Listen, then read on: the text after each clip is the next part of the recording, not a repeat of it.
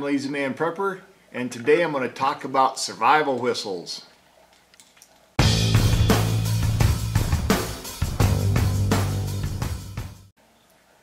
I think having a whistle on your survival bag, your B.O.B bag, your EDC bag, or whatever you're carrying with you is very important. If you get injured and can't yell, or you've been yelling for a long time, or you're just out of breath, you're hurt, whatever, having a whistle is so easy to blow on in order to contact help. I have 4 of them here today that I'm going to show you that I've purchased over time, and some are better than others, and I want to show you some of the different features and benefits of each one. I'm not going to blow on any of these because there's no use. You've all heard whistles. I want to. It's tempting. But trust me, they're all loud enough for somebody to hear that's looking for you, or you're trying to contact. So let me start with this one. I got this at the dollar store. The features of it are, it has a lanyard loop, it has a Celsius thermometer, it has a compass, and it has the little ball bearing whistle.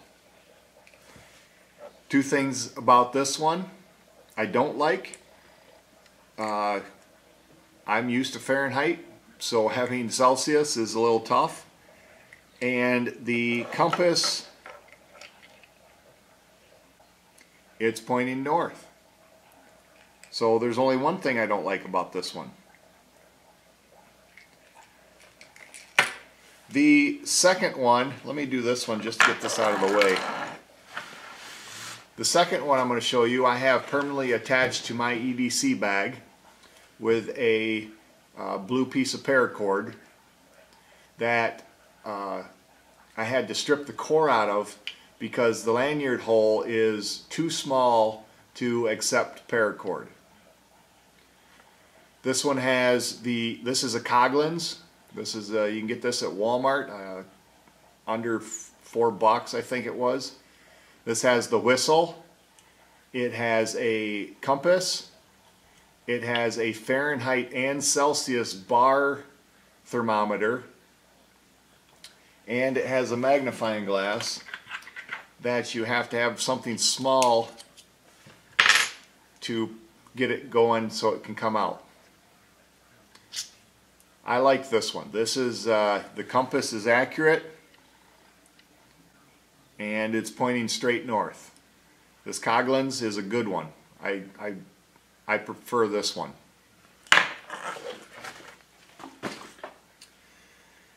The third one is this orange one, and it doesn't have a name on it. I got it off of Amazon. I can't remember what the name of it was, but it's also a good one. This is more of a fire starting setup. It has the ball bearing whistle. It has a very small ferro rod on the side of it, and the compass is very good. It's liquid filled, glows in the dark. It has degrees on it, and this is probably the best compass out of all of them. It has a lanyard loop, comes with some orange string. It has a watertight compartment with an O-ring. In the cap is a mirror. There it is. And it's tiny, but it could work for signaling. And it has the compartment for matches, which I have stormproof matches in here. I'm sorry, waterproof matches. These are not stormproof. I think the stormproof matches are too long to actually fit into this one. But this is a good one if you are looking for a whistle with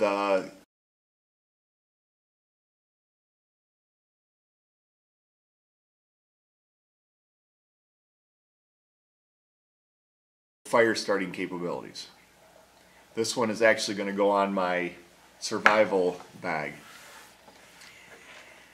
And the final one is one I got off of Amazon. This doesn't have the ball bearing whistle.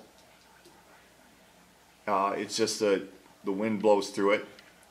It's supposed to have a flashlight on the end, but it came with dead batteries, but it's supposed to have a little LED flashlight. It has a compass that is totally pointing west instead of north.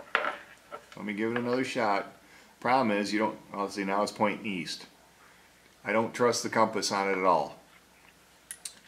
On the other side, it has a thermometer that is in Celsius also. Again, I'm used to Fahrenheit. This might be great for the Canadian brothers we have and sisters. The cool features is that you twist it and it comes apart, and it has a little compartment. I can just get the tip of my pinky in it as far as depth. But it has another part that you unscrew, and there is a magnifying glass, which could be used for starting fires. And it has a mirror. Let's see if we can do it here.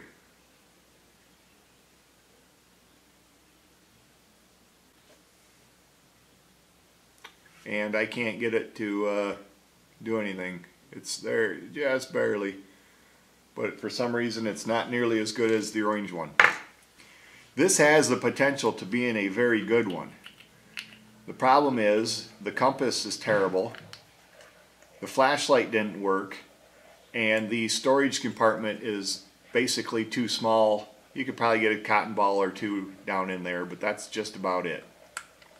And it has a lanyard loop going through it also. So there's a look, and where's the other one? It's on my bag. But there's a look at 4 survival whistles with different combinations of features, and I hope you enjoyed it. If you did, click the like button, post a comment below, let me know what you think. And if you're not a subscriber, head back to the channel, check out the videos that I put out, and if you like them, click the subscribe button. And as always, thank you for watching. This is Lazy Man Prepper, out. Boom. How easy was that?